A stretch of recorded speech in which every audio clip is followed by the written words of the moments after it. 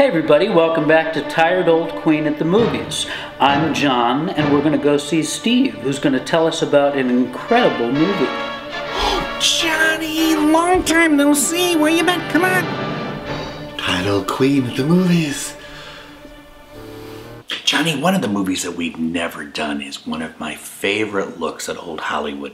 Billy Wilder's classic Sunset Boulevard from 1950. Now, Billy Wilder was one of the great versatile directors. He came over from Germany in the 1930s to escape the Nazis. His family later died as a result of the Nazis. He always had sort of a dark sense of humor. He teamed up with a guy named Charles Brackett, and they wrote a whole series of movies. They wrote the classic film noir Double Indemnity, and Billy Wilder then wrote Lost Weekend. He wanted to do something that was a little bit dark about Hollywood and funny at the same time. It was all very queer, but queerer things were yet to come. So they came up with this idea for Sunset Boulevard. Basically, the story is this. It's told in flashback by a guy who is a Hollywood writer who's on the lam. And he's played by William Holden. They're about to repossess his car, and he's running from these guys, and he gets a flat tire. He pulls into this Hollywood mansion that seems to be deserted, but it's not. Inside is one of the legendary stars of films, Norma Desmond. Great, great star of silent films, played by Gloria Swanson. You're Norma Desmond. Used to be in silent pictures, used to be big. I am big. It's the pictures that got small. When William Holden shows up, she thinks he's the Undertaker who's come to bury her pet chimpanzee. I want the coffin to be white, and I want it specially lined with satin. In reality, he takes a look and sees that this woman has been living in the past, but he also sees a meal ticket because she says, "You're a writer, aren't you?" This is to be a very important picture. I've written it myself, took me years. Looks like enough for 6 important pictures.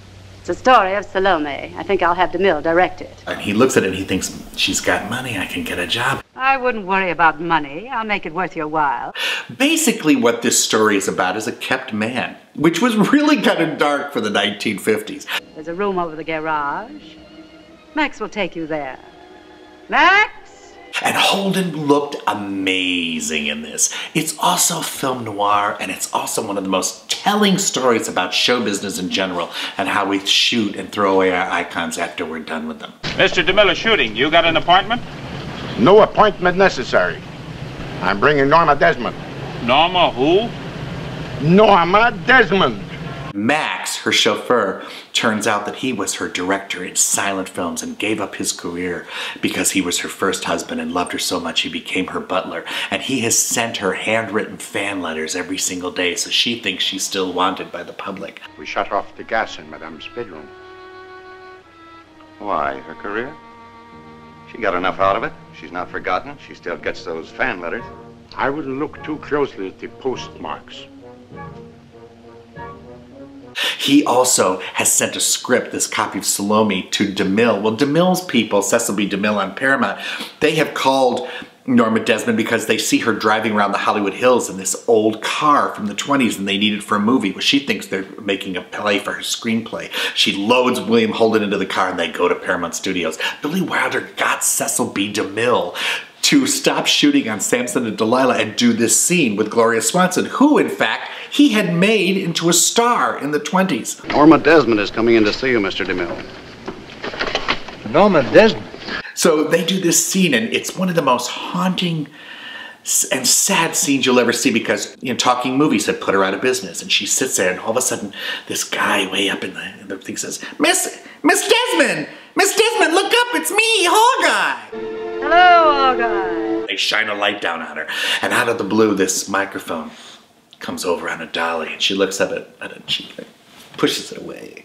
And you see, oh, dear, dear, dear. And DeMille comes and talks to her, and sort of, you know, he says to his assistant, what's this all about? And they go, I just found out we want to use her car. He goes, you want to use her car?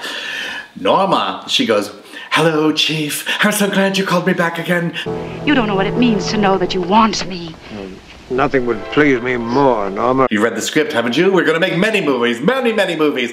And remember, darling, I don't work before 10 in the morning and never after 4:30 in the afternoon. And he just says, and he kind of whisks her out, and he says to his assistant, get any car that we can get. Just don't ever call her again. Everybody threw her away. You didn't know what she was like.